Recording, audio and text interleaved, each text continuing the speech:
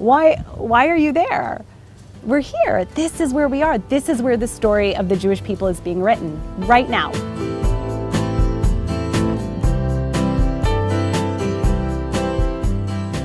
I was born in New York. I grew up though in Montreal, Canada.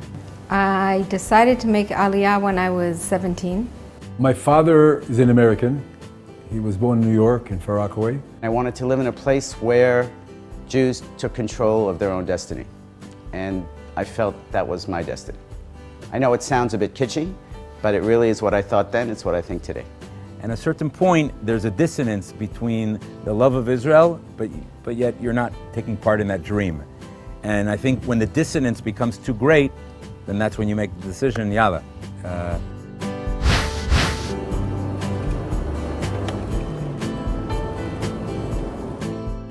My husband was really the brainchild behind making Aliyah.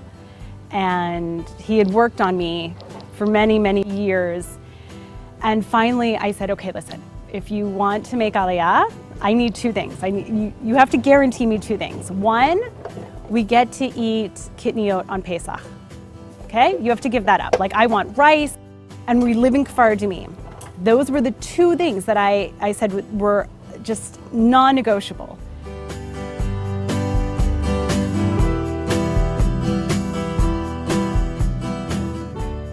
We fell in love with the people, the view, the atmosphere, the values, old school Zionism. Kfar Adumim is really one of the most unique communities in Israel. It was set up more than 40 years ago, intentionally as a mixed community, which in Israeli terms, for better or for worse, means religious and secular families living together. And the idea is that if we're not building an Orthodox state, we're not building a secular state, we're building a Jewish state. No one is going to ask you, why didn't you come yesterday to shul? No one is going to ask you, why do you wear this kind of hat or that kind of hat?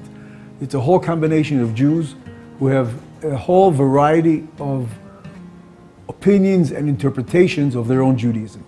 And I think that's in the end the beauty of Israel, and certainly of Kfar Adumim. Because Kfar Adumim was founded as a community yishuv to bring people together, so community life is very important here in Kfar Adumim. There's a lot of emphasis, a lot of resources go into it. It's not a small yishuv anymore where everyone knows everyone, but people are very outgoing, very friendly. We made lots of friends very quickly. There's all sorts of different subgroups. I'm part of a social club called the Cholent Club, where we go every Thursday night to Jerusalem and try out different cholents.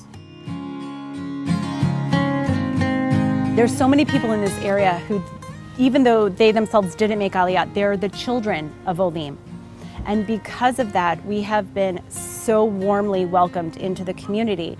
I think the people in this area understand, either because of their own experience or just because they are incredible and beautiful and welcoming Israelis, they're willing to go above and beyond in every possible way.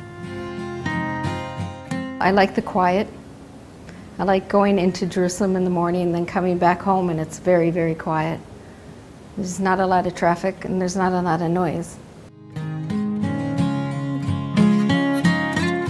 Almost everybody engages with Jerusalem, travels to Jerusalem for work, for all kinds of services.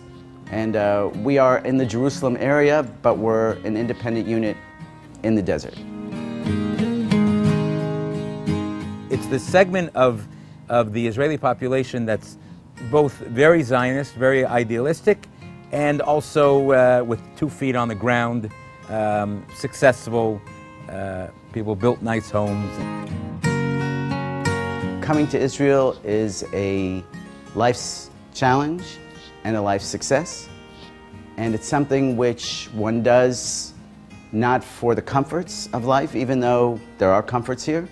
And just like any country in the world, it has its ups, it has its downs, but it's ours. The price to pay is so small for what you get. So I welcome everybody to come here, but come from your heart.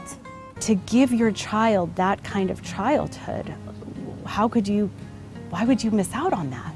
It's here. It exists. It's right here.